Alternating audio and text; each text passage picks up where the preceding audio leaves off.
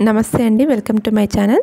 ఇవాల్టి వీడియోలో ఇంట్లో ఉండే వాటితోనే మనం బటర్ స్కాచ్ ఐస్ క్రీమ్ను ఎలా తయారు చేసుకోవాలో చూద్దాము. ఇది చాలా సాఫ్ట్గా టేస్టీగా ఉందండి, చాలా బాగుంది. మీరు కూడా తప్పకుండా ట్రై చేయండి. బటర్ స్కాచ్ ఐస్ క్రీమ్ తయారీకి నేను ఇక్కడ 1/2 లీటర్ చిక్కటి పాలను తీసుకుంటున్నానండి. కుల్ఫీ ఐస్ క్రీమ్ తయారీకి ఇలా చిక్కటి పాలు తీసుకుంటేనే ఐస్ క్రీమ్ బాగా వస్తుందండి.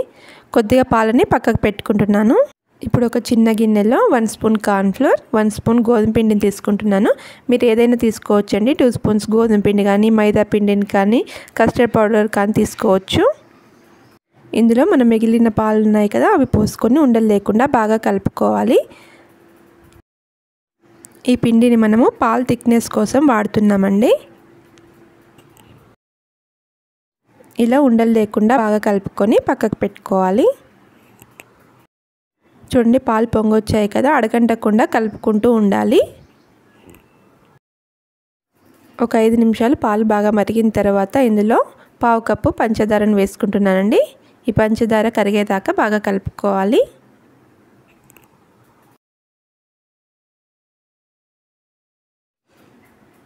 పంచదార అంతా కలిసిపోయింది కదా. ఇప్పుడు ఇందులో మనం కలిపి పెట్టుకున్న పాలను ఉన్నాయి కదా, అవి పోసుకొని కలుపుకోవాలి. ఇది పోయడం వలన పాలకి మంచి థిక్నెస్ వస్తుందండి. అడగంటకుండా కలుపుకుంటూ ఉండాలి.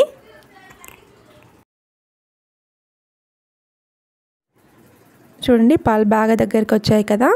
ఇలా దగ్గరికి వచ్చిన తర్వాత ఇందులో 1/2 tea spoon butter scotch essence కానీ, వెనిలా ఎసెన్స్ కానీ వేసుకోవాలి. ఎసెన్స్ లేకపోతే ఇలాచీ పౌడర్ని కూడా వేసుకోవచ్చు. ఇప్పుడు ఇందులో మంచి కలర్ కోసం నేను ఫుడ్ కలర్ వేస్తున్నానండి. ఇది పూర్తిగా ఆప్షనల్ మాత్రమే, మీరు కావాలంటే స్కిప్ చేయొచ్చు. అంతా ఒకసారి బాగా కలిసేలాగా కలుపుకోండి.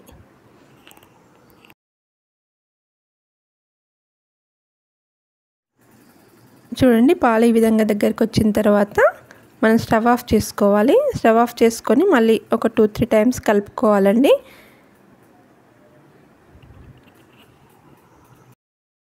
ఇప్పుడు ఒక స్టీల్ది కానీ, ప్లాస్టిక్ది కానీ ఎయిర్ టైట్ కంటైనర్ని తీసుకోవాలండి. ఇందులో మనం చల్లారిన ఈ మిశ్రమాన్ని వేసుకోవాలి.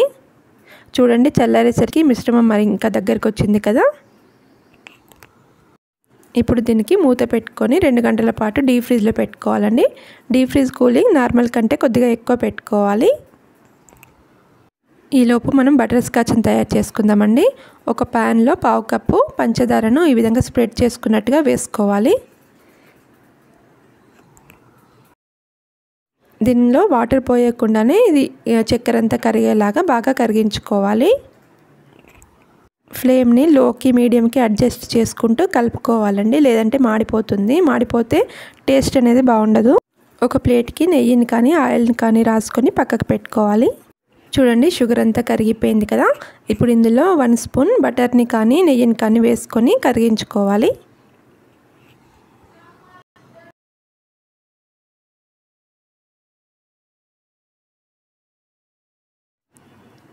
ఇప్పుడు ఇందులో 7-8 జీడిపప్పు పలుకుల్ని చిన్న చిన్న ముక్కల్లాగా చేసుకొని వేసుకోవాలండి. ఇదంతా బాగా మిక్స్ అయ్యేలాగా కలుపుకోవాలి. చూడండి, ఈ విధంగా అంతా బాగా కలుపుకోవాలి. ఇప్పుడు దీన్ని మనం నెయ్యి రాసుకున్న ప్లేట్లోకి వేసుకొని పల్చగా స్ప్రెడ్ చేసుకోవాలి. ఇది తొందరగానే చల్లారుతుందండి. ఒక 10 నిమిషాల తర్వాత మనం ప్లేట్ కింద ఇలా నొక్కినట్టుగా అంటే పైకి ఈజీగా వచ్చేస్తుందండి. చాలా పర్ఫెక్ట్గా వచ్చిందండి. చాలా టేస్ట్ కూడా చాలా బాగుంది. మనం డైరెక్ట్గా ఇలానే తినేసేయచ్చు. దీన్ని ఇప్పుడు చిన్న చిన్న ముక్కలుగా చేసుకోవాలి. ఇప్పుడు ఈ ముక్కలను ఒక కవర్లో వేసుకోవాలి. ఇప్పుడు దీన్ని చిన్న చిన్న ముక్కల్లాగా అయ్యేటట్టుగా దంచుకోవాలి. ఎక్కువ మెత్తగా చేసుకోకూడదు. ఈ విధంగా చిన్న ముక్కల్లాగా చేసుకొని పక్కకు పెట్టుకోవాలి. 2 గంటల తర్వాత మనం ఇది ఫ్రిడ్జ్లోకి వెళ్ళి తీసి చూస్తే చూడండి, ఇది కొంచెం థిక్గా అయింది కదా.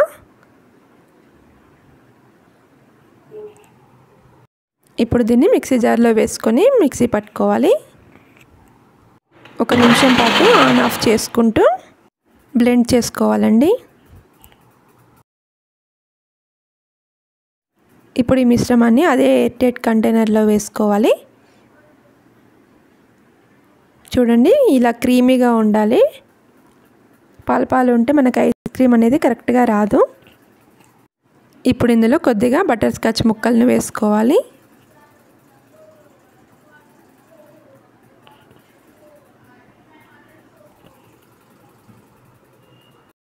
ఇప్పుడు దీనిపైన బటర్ కవర్ కానీ లేదంటే ఏదైనా కవర్ కానీ పెట్టుకొని మూత పెట్టి 8 అవర్స్ లేదా ఓవర్ నైట్ డీప్ ఫ్రిడ్జ్లో పెట్టుకోవాలి. డీప్ ఫ్రిడ్జ్ కూలింగ్ నార్మల్ కంటే ఎక్కువ పెట్టుకోవాలండి. 8 అవర్స్ తర్వాత నేను చెక్ చేస్తున్నానండి.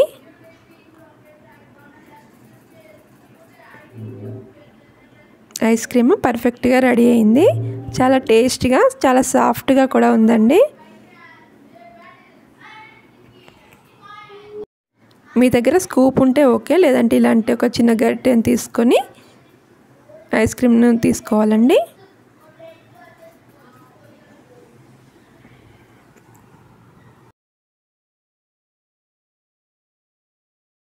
దీనిపైన గార్నిష్గా బటర్ స్కాచ్ని వేసుకోవాలండి. నాకైతే బయట కొన్నదానికన్నా నాకు ఈ టేస్ట్ బాగా నచ్చిందండి. మీరు కూడా తప్పకుండా ట్రై చేసి చూడండి, మీకు నచ్చుతుంది. ఇలాంటి మరిన్ని మంచి రెసిపీస్ కోసం please subscribe my channel. Thank you for watching.